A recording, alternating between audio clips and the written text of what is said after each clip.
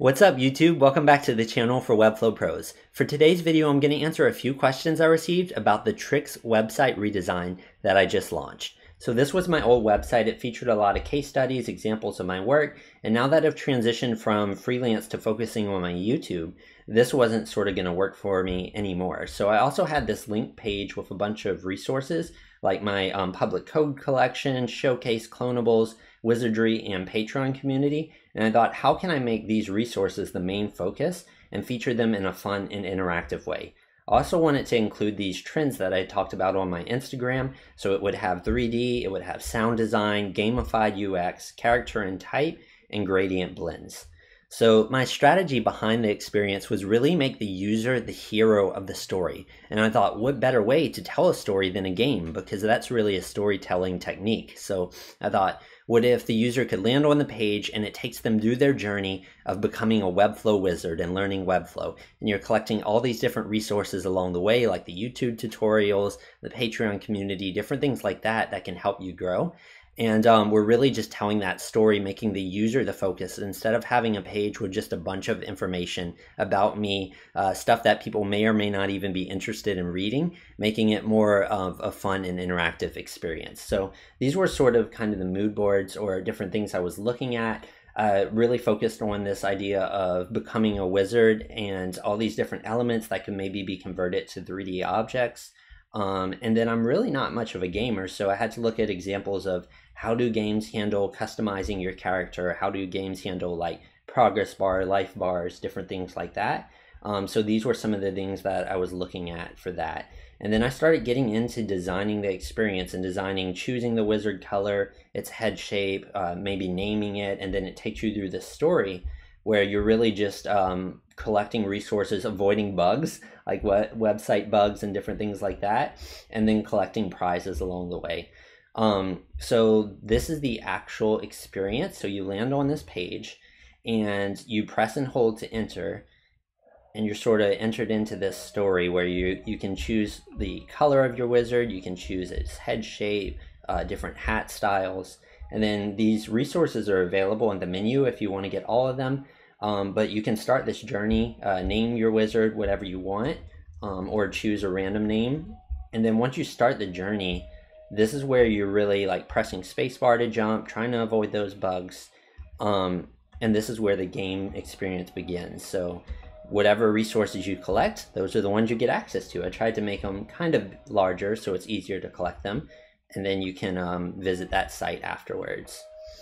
A lot of people asked me or even just said, I love the use of WebGL inside this site and I love all the WebGL elements. This site actually doesn't use any WebGL. All those 3D elements are just GIFs that I created from a program called Spline. So if you have ever heard of Spline, it's really awesome. It's really like a design tool basically. So you're learning how to create 3D objects and animate them really easily.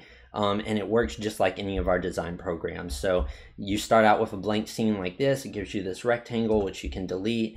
You go in to add like a sphere, so you have this 3D object. If you hold Option and Shift, that constrains the proportions and drags out from the center, just like it would in a design program.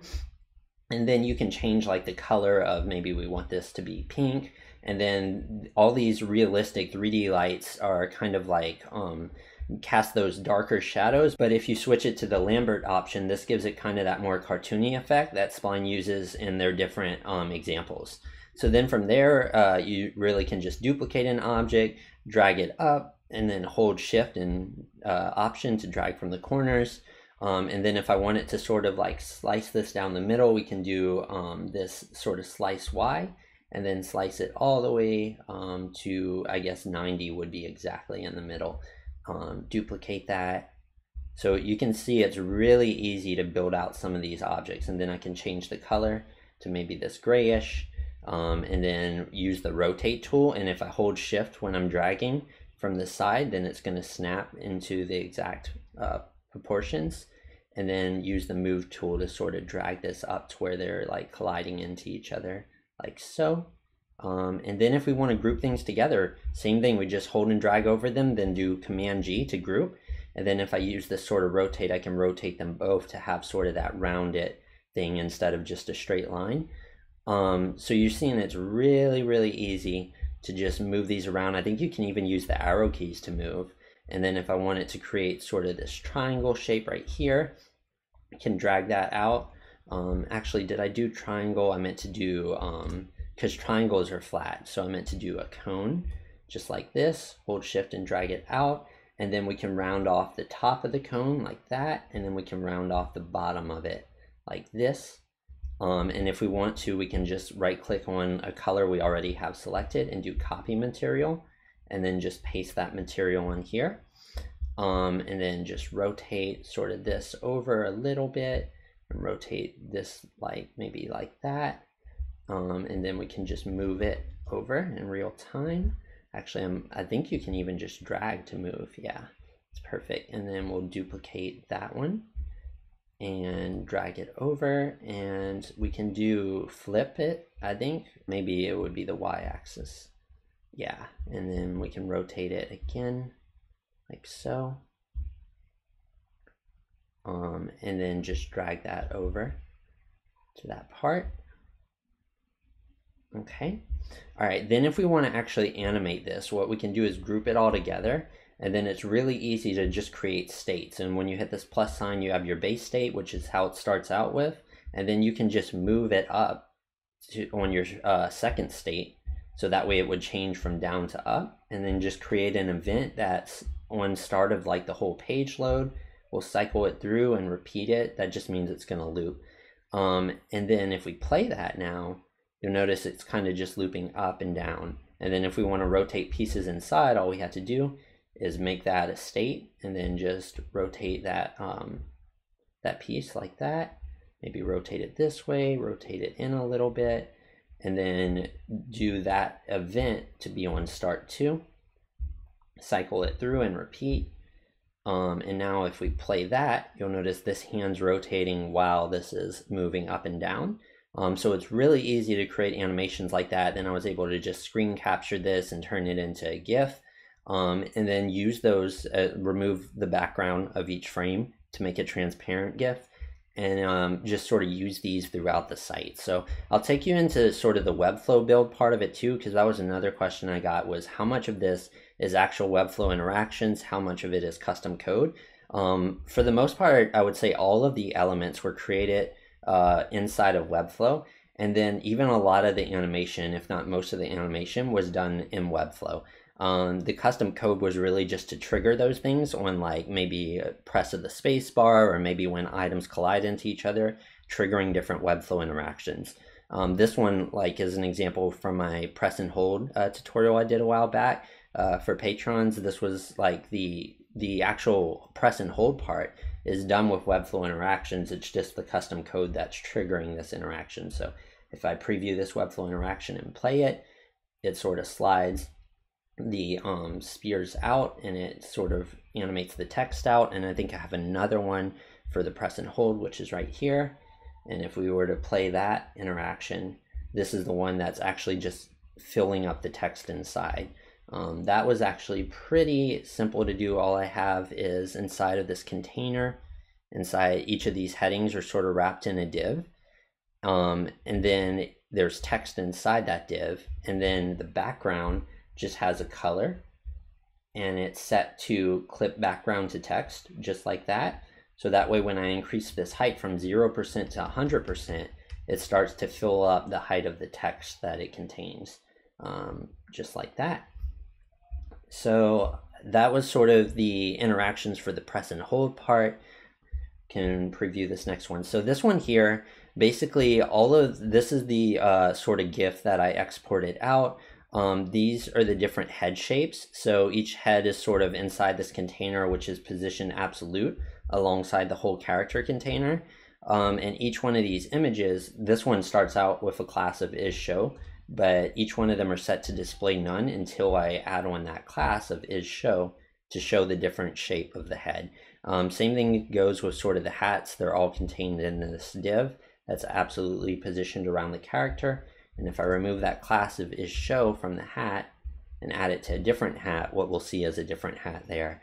And then for the color, what I did for that was actually add in combo classes. So I think I added it to this body. So there's one called gray filter that just removes the saturation, and there's another one called purple filter that basically just adjusts the hue to make it a different color instead of that default pink color.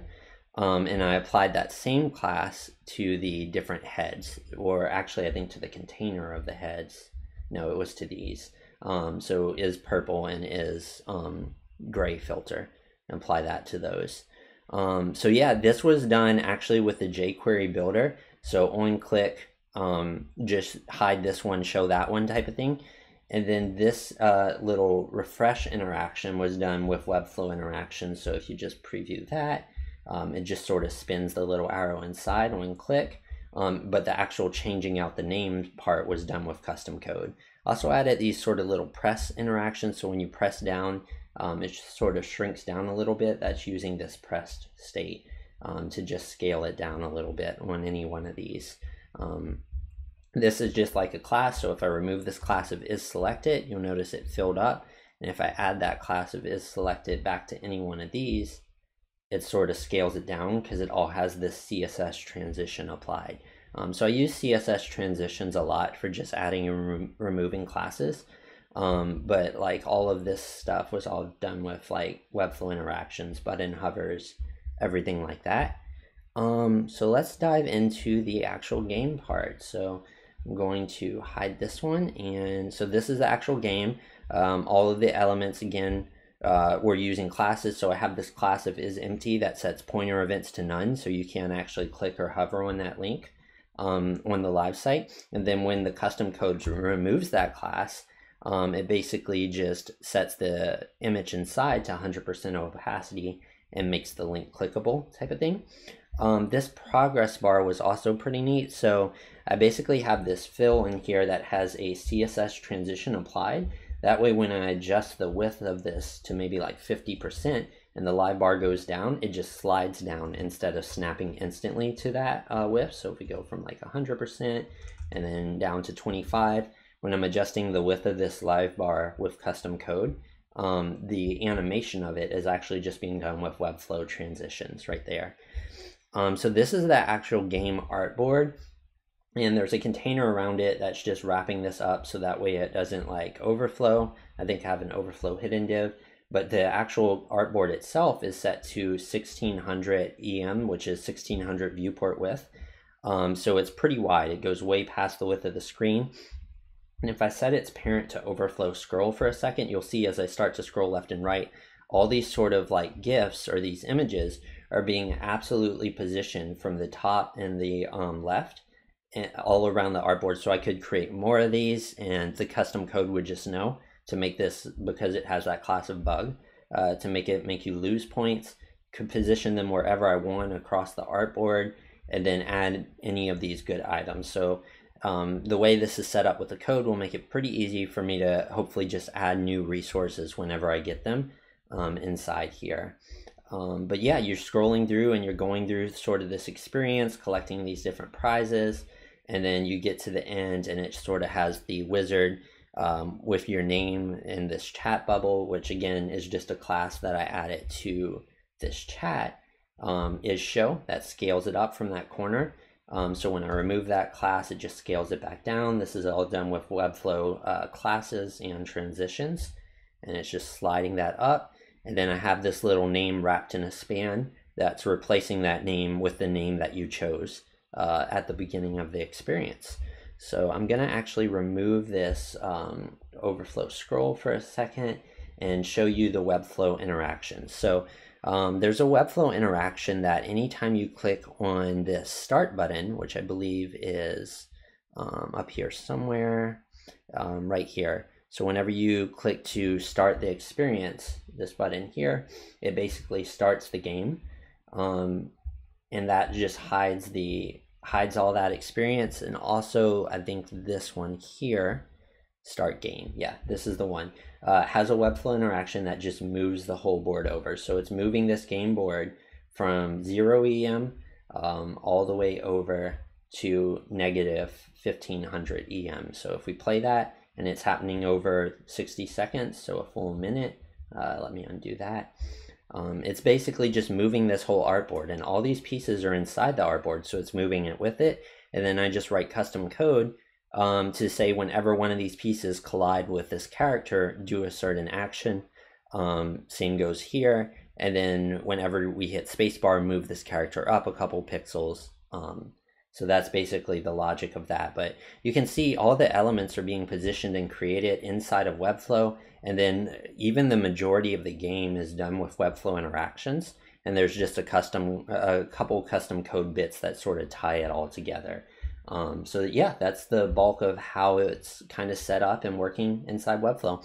I hope that answered a couple questions and kind of gave you some ideas of what can be built with Webflow, how you can use even Spline 3D to incorporate that inside of Webflow and just breathe a lot of life into your different projects. So I hope this video was helpful, and I'll catch you in the next one. Goodbye.